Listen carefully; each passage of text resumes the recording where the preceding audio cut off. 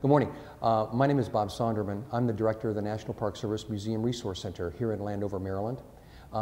We are the central curatorial facility for the National Park Service National Capital Region.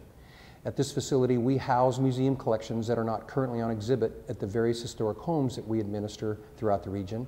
That also includes archaeological collections, collections from the Department of the Interior museum collections that aren't currently on exhibit at the parks, and various collections throughout this region of the country. We cover National Park Service units in Maryland, Virginia, West Virginia, and the District of Columbia.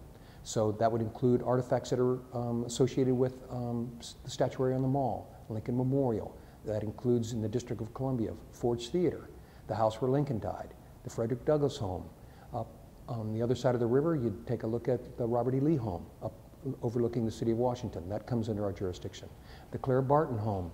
So we have a number of historic homes, archaeological sites, and historic sites associated with the events and time associated with the settlement of this part of the country.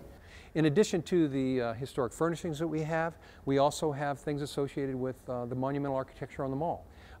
We have, right here are the fiberglass mock-ups of the Korean War memorial soldiers. And if you visited the Korean War memorials, you'll see this same group of soldiers marching through what is, in the memorial, a field of battle. And these guys are on a patrol.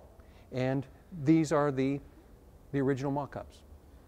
And if you're in here at night, they can be kind of creepy.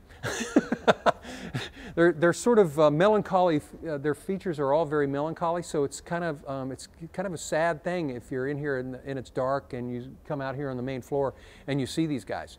Some of us actually think they move periodically, but they evoke a period and America's efforts during the Korean War.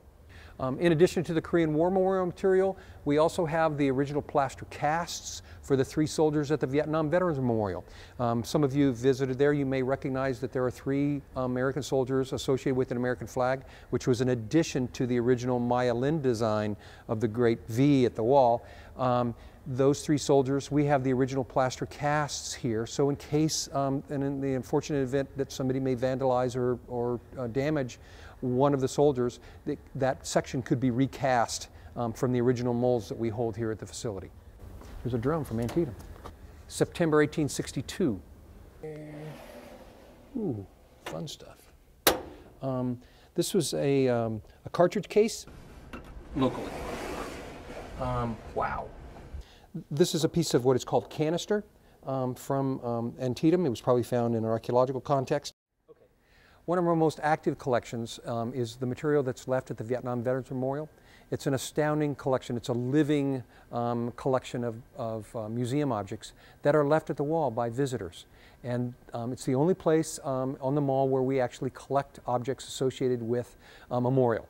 We don't collect at the World War II Memorial, we don't collect at the Korean War Memorial, but a decision was made about 15 years ago to collect the objects that are left at the Vietnam Veterans Memorial.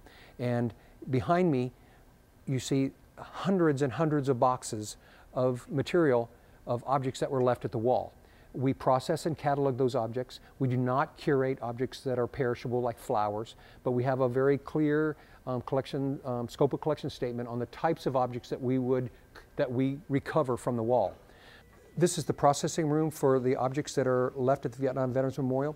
What these folks are doing, they're all employees. They are processing, cataloging, identifying, sorting, all the things required of a collection with the National Park Service. This material is the material that's left at the Vietnam Veterans Memorial. Laura here is cataloging. We use a standard paper form and then it gets data entered into the database. So what she's doing is she's describing a particular object that was left at the wall. This particular object is a motorcycle that was left at the Vietnam Veterans Memorial. It was left by a group of Vietnam veterans from Wisconsin to honor fallen colleagues from the Vietnam conflict.